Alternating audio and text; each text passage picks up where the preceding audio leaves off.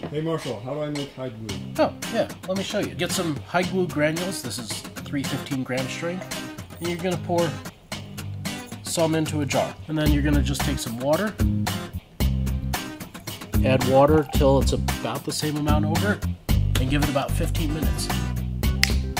And just like that, the glue has rehydrated. You always want to do that with cold water. We're going to take this, put it into our really cheap baby bottle warmer, cover it with water, make sure that this is set to 142.5 degrees Fahrenheit. Let it warm up. After this, we're going to adjust for consistency. It should be heavy whipping cream.